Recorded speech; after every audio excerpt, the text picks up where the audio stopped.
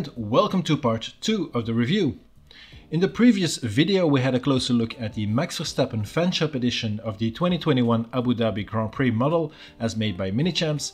If you missed that video, there's a link to it right here in the corner.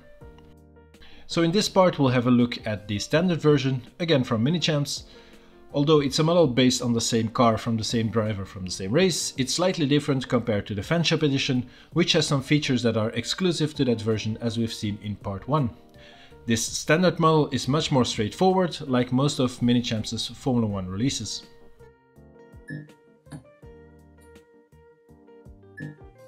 The first difference that is immediately noticeable is that it comes in a different box. This one comes in the regular windowed box, although it's slightly different to the usual Minichamps boxes as this is decked out in this Red Bull Racing theme. It's basically just a dark blue box instead of black with a checkered flag on it, and there are Red Bull logos on all sides of it too. On the side flaps then is all the model's info, and here you can read it's a limited edition too of 5,262 pieces. Also included with the Modelcar is the same pit board you get with the fanshop edition. Underneath the box then is all the usual Minichamps and licensing info. The extra pit board then is basically hanging onto the backboard of the display stand. And underneath the car is a plastic holder to keep the model into place, just like with the fanshop edition.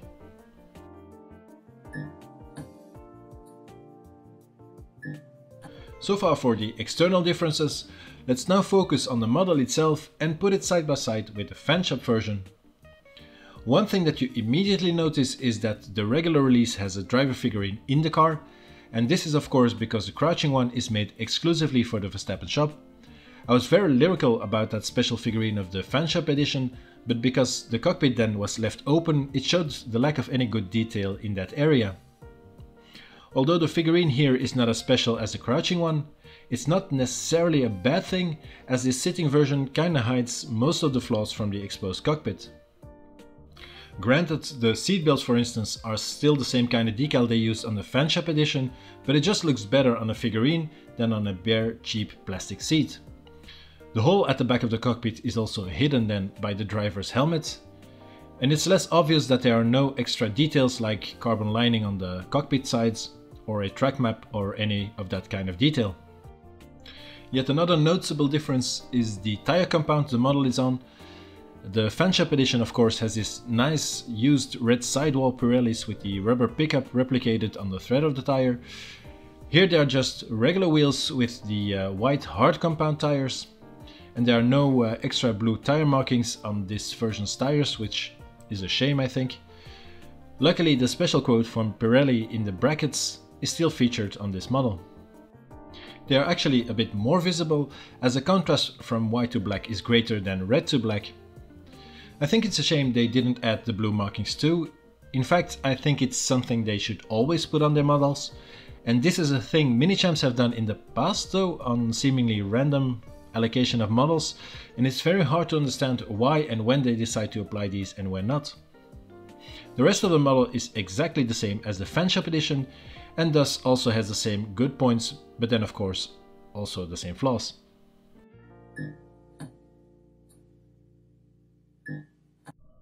So in the end, what is my final thought about the fanshop edition? Well, I think I mentioned a lot of flaws on the model in the previous part. There is the not so correct aero configuration, the lack of fine details on the front or rear wings, and most of all the very bad detail on the exposed cockpit. But for the fanshop edition, the real plus points have to come from the added extras that are exclusively made for them. They kinda distract you enough from the obvious areas that need a bit more work. Does this then mean this standard version is not good at all as it doesn't feature any of those additions? Well, except for the pit board then? Well, not necessarily I think. The fanshop version is certainly better thanks to the extras. In a direct comparison, the standard car is certainly not as good, but with a normal sitting figurine it masks one of the biggest flaws of the fanshop model too, so I can't say it's all bad. I think for the people who just want to add to a World Champions collection and have missed out on the fanshop edition, and also don't want to fork out the highly inflated prices they are going for these days on the likes of eBay, then I think this model is for you. It's decent enough to feature in such a collection, and certainly would not look any worse than, let's say, a 2009 brown model by Minichamps, for instance. If you're looking for a good, a bit more special version of the 2021 World Champions model, then try getting your hands on the fanshop edition still.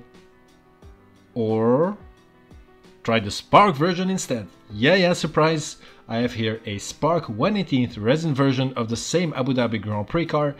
And if you want to see a review and comparison video of that, then tune in for part 3 of this review. I know it was supposed to be a 2-parter, but here you go, it's a 3-parter. The one where Spark meets Minichamps. So thanks for watching this part 2 video, and hopefully I'll catch you again for part 3.